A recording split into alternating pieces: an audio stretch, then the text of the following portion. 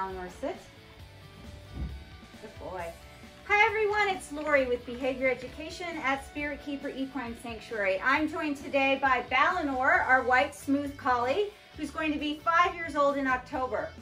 Balinor gets his name from the BBC television series Merlin. The character of Balinor was Merlin's father, and he was also a warlock and dragon lord.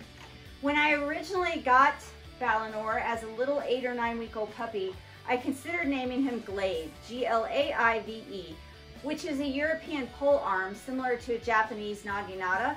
The reason I thought of naming him that is because he has this silver gray bar on his white right here on his head, and it always reminded me of a blade or a sword. But ultimately I went with the name Balinor, and I'm happy with that decision, but I've never forgotten that I thought about calling him Glaive at one point in time because that mark still reminds me of a blade.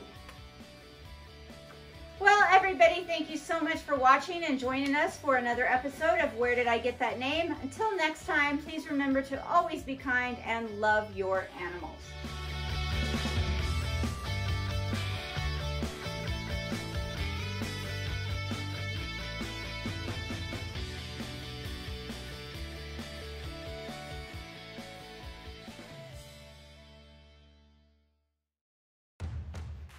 It's Lori with Behavior Education at Spirit Keeper Equine Sanctuary. I'm joined today by our white smooth collie, Balinor.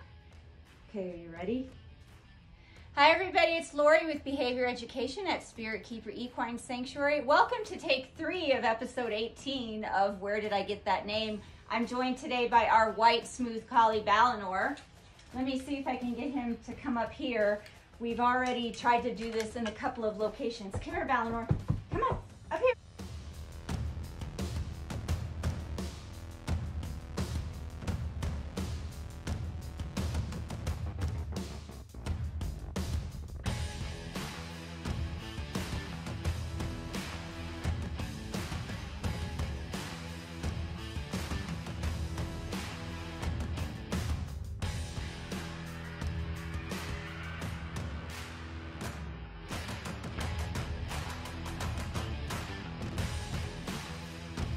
Everybody, it's Lori with Behavior Education at Spirit Keeper Equine Sanctuary, and I am here today with our almost 5-year-old white smooth collie, Balinor. Pole with a single edge blade on the end, and the reason I thought about naming him that is because he has this grayish streak here that reminded me of a blade. But I ultimately went with the name Balinor, and Balinor is an awesome dog, and we're really happy that he's part of our family. Balinor. Balinor,